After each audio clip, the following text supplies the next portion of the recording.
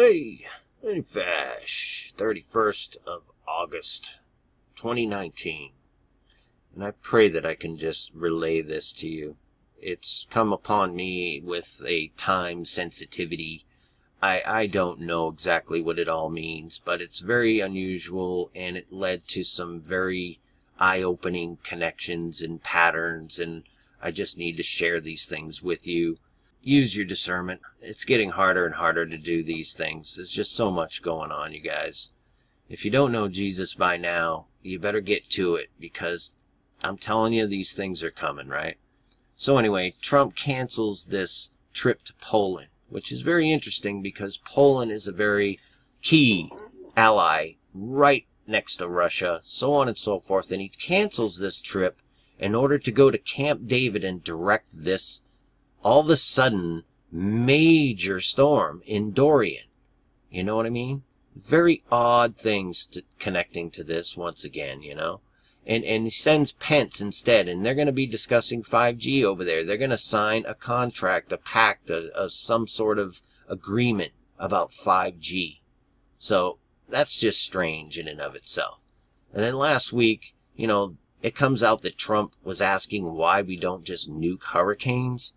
That's just bizarre. You know what I mean? None of it makes sense, but it does in its own right, because we know in the spiritual warfare realm that everything is relevant. There's always a reason for everything. There's nothing new under the sun. This is building towards the next world war, the new world order, so on and so forth.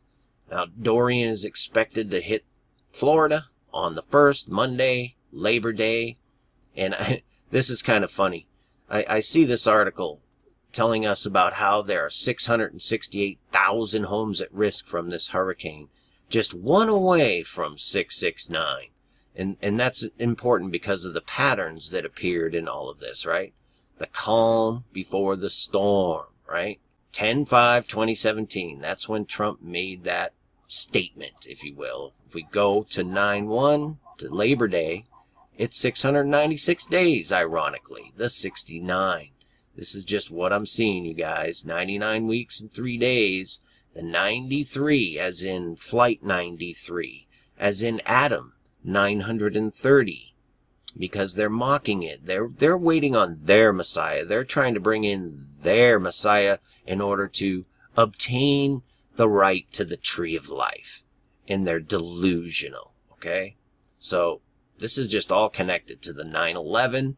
You know, in 2001, Bush invoked Psalm 23.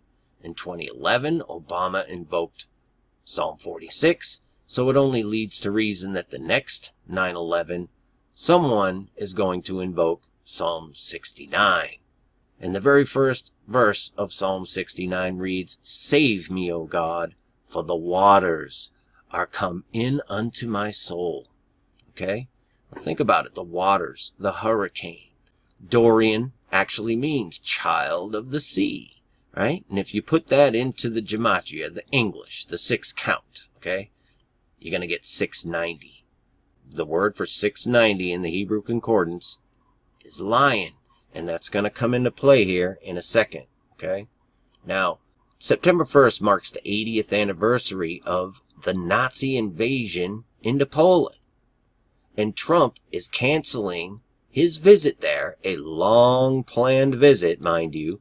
You just don't do that. That has to have some precedence, you know, for a president to cancel a trip of that magnitude in order to direct the storm response. You know what I mean?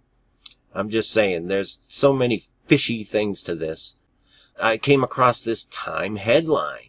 That's what their headline was on September 1st, was storming into Poland. That was Time magazine's headline, September 1st, 1939.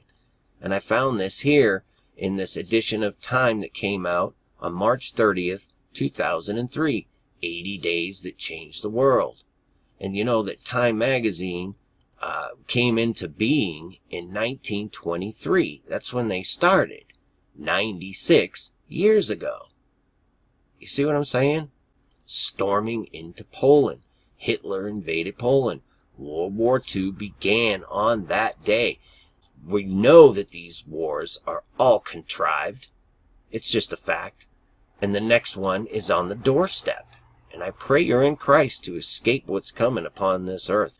But yeah, they put out that edition of Time on 3/30/2003.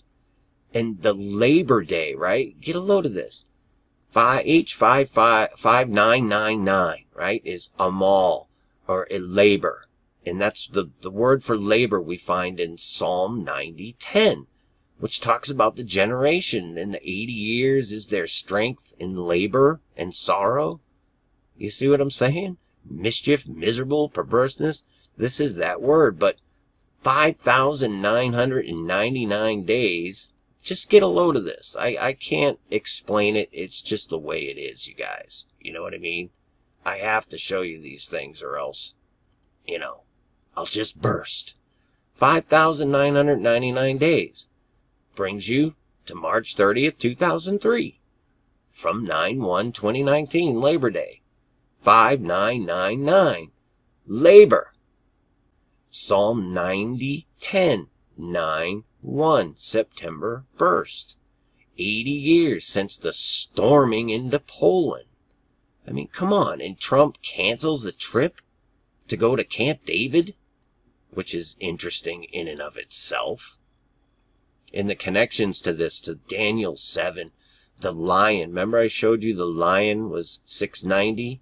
Well, get a load of this. This is just insane to me.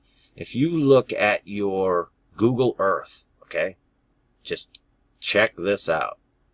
And you take the eastern portion of the United States, the eastern seaboard, and you turn it upside down, okay, so that south is at the top, so on and so forth, you find a face of a lion. There's all the states and everything right there. That's what it is, you guys. I'm just telling you, that's what it is. That is the face of a lion right there. The eastern seaboard.